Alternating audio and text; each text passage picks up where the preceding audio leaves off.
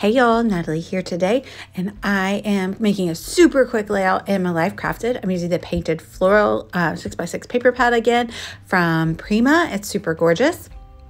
And I'm using these two pictures of my son. I just decided to switch them up so he's kind of like facing himself in each of the photos.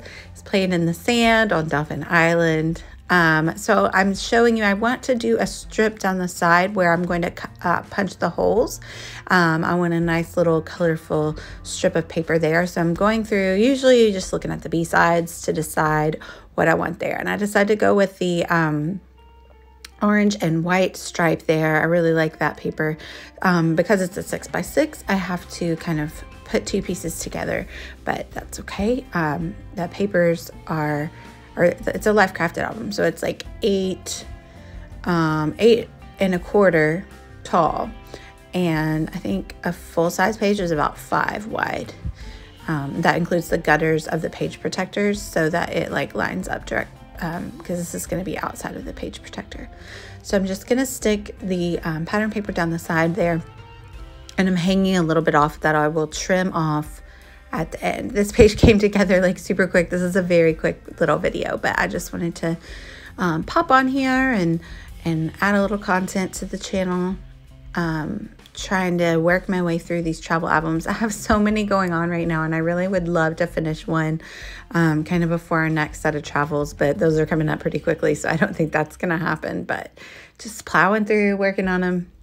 I pulled a couple of beautiful butterflies out of the ephemera pack, and then I'm doing 3 rectangles of the pattern paper. I'm going to do that turquoise paper, and then I'm going to do the same orange and white stripe that I used on the right side, and then the other side of the orange and white stripe is this really gorgeous floral. So I also cut a strip of that, and they're not perfect because I am going to rough them up with my page distressor, my edge distressor.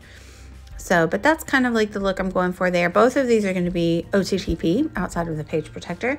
So I'm going to make sure to adhere everything really well. So I distress these little rectangles of paper, and then I decide that I need some splatter, and I actually go with black, which is unusual for a beach page, but there were just like hints of black in the papers, and so it actually works really well. So I just did a single stitch down the middle of all 3 of those. So those are not going anywhere outside of the page protector or not. They will be adhered down well. So I stick down the photo of my little guy, and I'm going to stick down the ephemera bits, and then I'm like, oh wait, I should sew on them as well. So I do go off screen and I sew down just right in the middle of their little bodies. And so you'll see me here in a second lift up the edge of the wings. So when you do that, when you adhere down with glue or just sew down just the middle, then they can be really 3D, which is fun when it's outside of the page protector especially.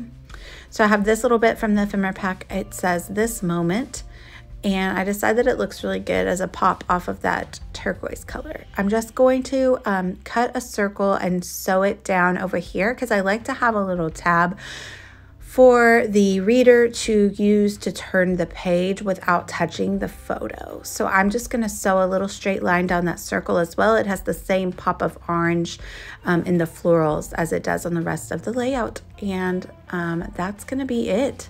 So I'm going to pop my links down below if you would like to go buy this Painted Floral collection at a Cherry on Top. It's so gorgeous, and they have it in their store. Thank you guys so much for watching, and I'd love it if you'd like and subscribe. Bye, y'all.